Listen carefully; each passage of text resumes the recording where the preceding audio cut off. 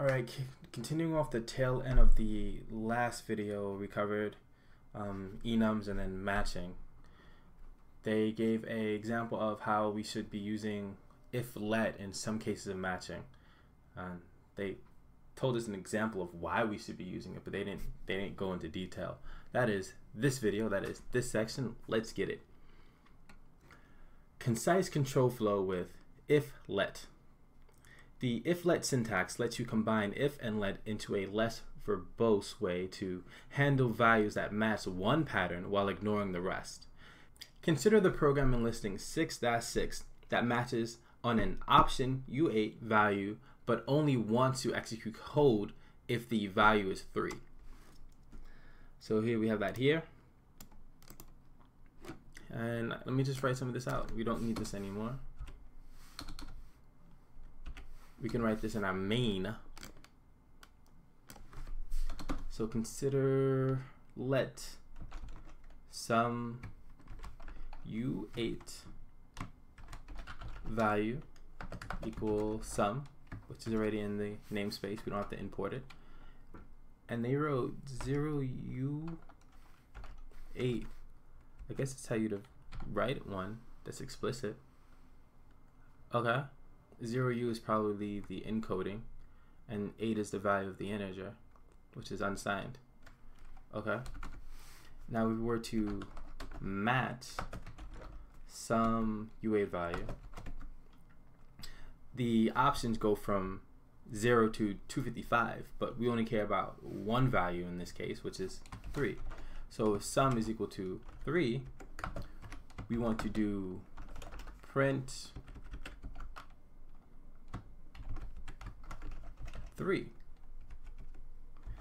For all other options, we don't care. So we're going to do this and have this thing here which does nothing. We want to do something with the sum3 match, but do nothing with any other sum U8 value or the none value. To satisfy the match expression, we have to add the underscore placeholder for everything that hasn't been matched yet to be matched, and the parentheses, which is a unit type that seemingly means do nothing, after processing just one variant, which is a lot of boilerplate code to add. Instead, we could write this in a shorter way using if-let. The following code behaves the same as the match. So instead of writing this, we could have just written if-let sum3 equal some value, and then do the print. Which makes sense. This is much simpler, much more straightforward. We want to care about one case. So if this is true, let define it. Is it a define? No, it doesn't seem like a define. The syntax if-let takes a pattern and an expression separated by an equal sign. Takes a pattern and an expression separated by an equal sign. Okay, so one is the pattern, seemingly this, and one is the expression, seemingly this, separated by an equal sign. It works the same way as a match, where the expression is given to the match and the pattern is its first arm. I see.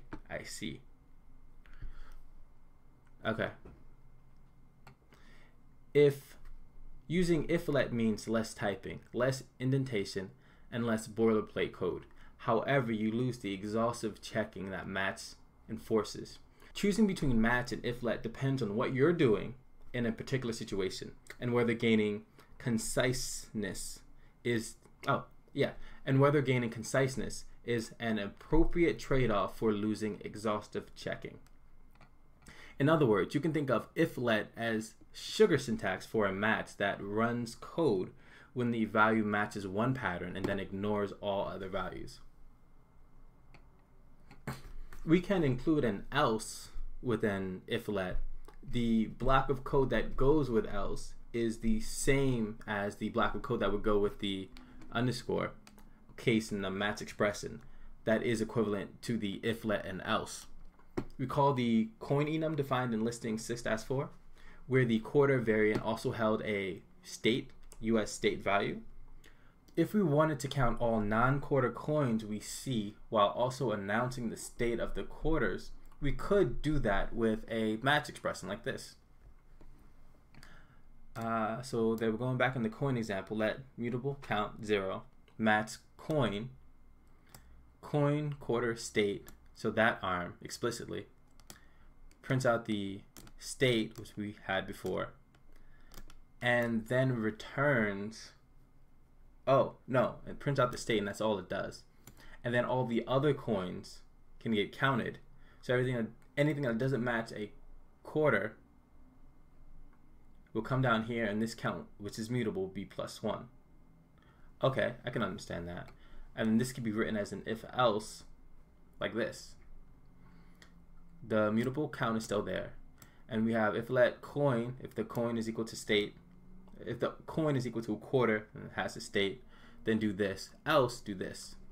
So these two things, this and this, are equivalent. If you have a situation in which your program has logic that is too verbose to express using a match, remember that if let is in your Rust toolbox as well. So if let is just another option if you think match is too verbose for that situation, but they can both accomplish the same thing. Well, no. If let can accomplish a type of match, but match is more exhaustive and expressive and, I guess, safer. Summary. We have now covered how to use enums to create custom types that can be one of a set of enumerated values. We've shown how the standard library option T type helps you use the type system to prevent errors. When enum values have data inside them, you can use match or if let to extract and use those values depending on how many cases you need to handle. Your Rust program can now express concepts in your domain using structs and enums. Creating custom types to use in your API ensure type safety. Creating custom types to use in your API ensures type safety. The compiler will make certain your functions get only values of the type each function expects. Okay, I could just reiterate that because that one sentence says what they mean, but it wasn't all that explicit.